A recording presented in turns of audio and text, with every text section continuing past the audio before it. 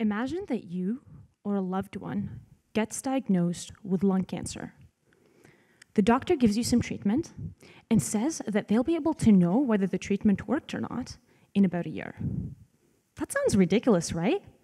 A whole year? You could be dying here. Well, unfortunately, this is the reality for many people fighting lung cancer. 1 out of every 12 of us will be diagnosed with lung cancer.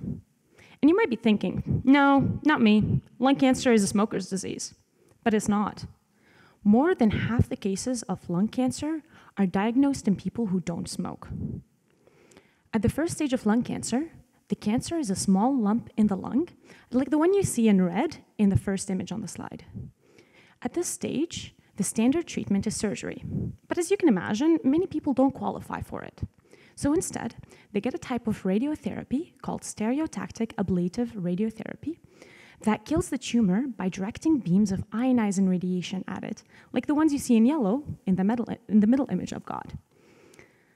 To figure out if the treatment worked or not, doctors look at the scans that are taken after treatment, like the ones I've got in the third image on the slide, and look at that spot where the tumor was before to try to see if there is some sort of thing growing there again. And normally, this works. But this type of radiotherapy causes changes in the lung that are benign, but that make it look like there's a growing tumor there to a doctor. Because of this, and with the current tools that they have, it takes doctors over a year to diagnose a true case of recurrent cancer. A year is a long time, and lung cancer moves fast. So, for our research, we're developing a new tool for the doctors. We're basically training a machine learning algorithm on images that we know turned out to be benign or turned out to be cancerous and having it learn the difference. This is not much different from teaching a child how to tell the difference between a duck and a goose. Basically, for both, we give them examples of what we want them to differentiate, and they find certain patterns and characteristics that are important for each item.